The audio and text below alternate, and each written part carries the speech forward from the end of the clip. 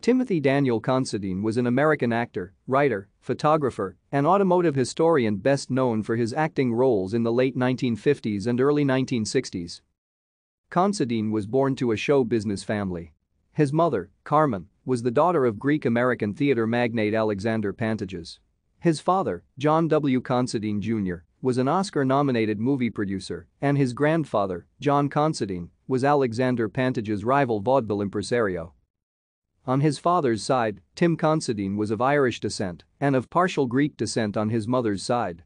His older brother is actor John Considine.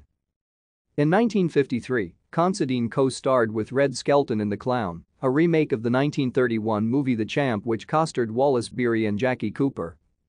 Considine's most noted acting roles were in the 1955-1957 Disney TV serials Spin and Marty and Hardy Boys, both of which appeared in 15-minute segments on the Mickey Mouse Club, in the Disney show The Swamp Fox as Gabriel Marion, nephew of Francis Marion, in the Disney motion picture The Shaggy Dog, and as the eldest son, Mike Douglas, in the first years of the long-running television series My Three Sons, when it aired on ABC. Thank you for watching.